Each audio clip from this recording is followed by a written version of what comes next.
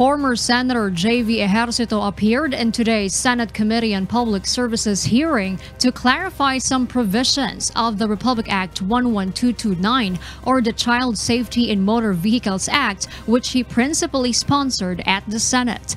Ejercito pointed out that bringing of child car seats when riding public utility vehicles such as taxis and transport network vehicle services are not mandatory, though encouraged. Section 9 of the law, commonly known as the Child Car Seat Law, states that the DOTr shall conduct a study first and recommend to Congress the use of child restraint systems in public utility vehicles. Optional to at hindi po mandatory kung kayo ay sasakay ng taxis or mga Grab. Nagkaroon po tuloy ng confusion, ng outrage dahil sa kakulangan sa informasyon.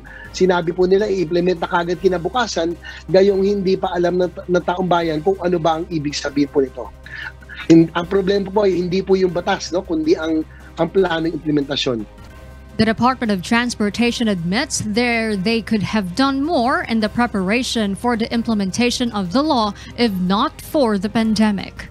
We also recognized when we were supposed to have a seminar last March 19, they said 2020 po, Madam Chair.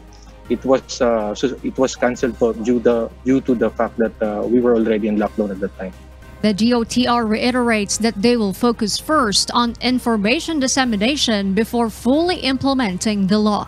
The agency also suggested to the Senate to pass a measure that will formally defer the implementation of the Child Car Seat Law.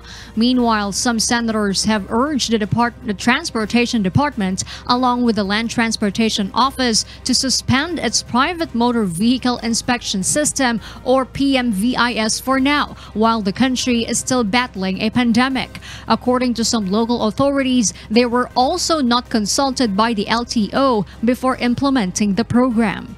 It's unfair na in-implement nila na walang consultation ng local governments. The cost of inspection and inspection, ma'am, is really burdensome to our people. Ang dami nang nanonood ng trabaho, ang dami mong ngayong panahon dito na nangangailangan ng assistance of the government, and then ita-timing pa natin ngayon ang pag-implement nito. I think government must be sensitive enough on the plight of our people. Wag naman sa panahong ito. There were also complaints from car owners against some motor vehicle inspection centers, such as inaccurate results, absence of technical experts, and instances where they have to go back several times after failing the tests. So dito po nakita ko, sabi ko, parang kung gusto kang ibagsak, pwede. Kung gusto kang ipasa, pwede. Kawawa naman po kung yung mga kababayan natin na lalo na tamang-tama lang yung ginagastos nila sa testing, bumabagsak, pabalik-balik. LTO Chief Assistant Secretary Edgar Galvante defended the program, noting that private motor vehicle inspection centers were established to ensure the roadworthiness of cars and lowered the risks of road accidents. He adds they have already suggested to slash the inspection fee, which costs 1,500 to 1,800 pesos. Parang naging reference price lang po yun. At in fact, in our discussion with the owners of the MVICs, sinasuggest po namin na kung pwedeng ibaba pa, considering na yun nga po sa panahong ngayon, talagang medyo mahirap pong kitain ang halagang yon. But some senators said there is a possibility that there are individuals who could be making a profit out of the program.